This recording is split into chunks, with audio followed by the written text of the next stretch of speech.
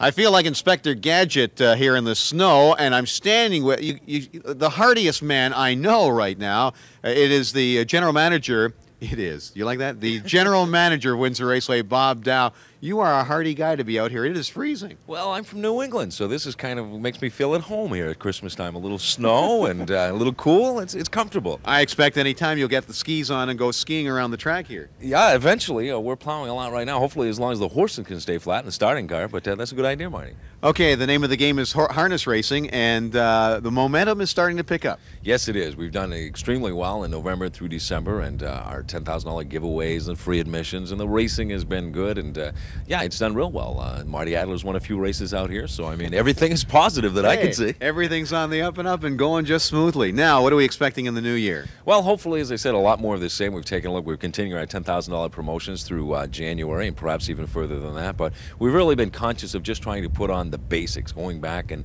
putting on good racing each and every race card, and the payoffs tonight and this week have been great. So if somebody's looking to try to capitalize on a little lady luck, boy, the payoffs are here. It's starting to run where if you like to wager $1 or $2, the chances of making a few dollars are very good, and that's really what it's all about, just basics and entertainment and good harness racing. Well, with this being our last show, we wanted to make sure we got John to wish you and yours a very happy new year. I know things are going to really pick up in the new year for you. Well, I hope so, and I hope that in the future more shows like this will start to come forward, and I'm sure that for the fans that have been watching it, that's much within our plans for the future. We're reanalyzing everything, but we'll be back with more harness racing. A tip from the top from Bob Dow, the general manager here at Windsor Raceway. The horse is now moving in behind the gate for the 9th race. You like who? I like the one horse, Dreamtime Bretta. Dreamtime Bretta. All right, she's on the